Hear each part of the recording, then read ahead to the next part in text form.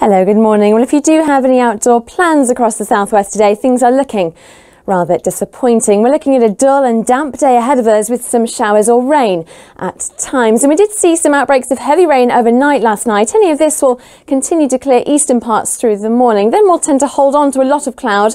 A few further showers possible, but still there will be some dry moments at times through today and possibly even some late brightness in some spots. A breezy day though for all of us. There's winds easing a little later and temperatures not bad, up to 21 degrees Celsius as the high.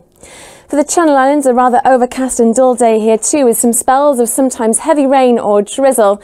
Temperatures here reaching the high teens. A fairly brisk breeze blowing in here as well. Here are your times of high water for today. For instance, Falmouth, that's at 17:42. Overnight tonight it does become mainly dry and tomorrow promises to be much better. Mostly dry with some bright or sunny spells. Then turning downhill though on Friday, turning wet and windy once again.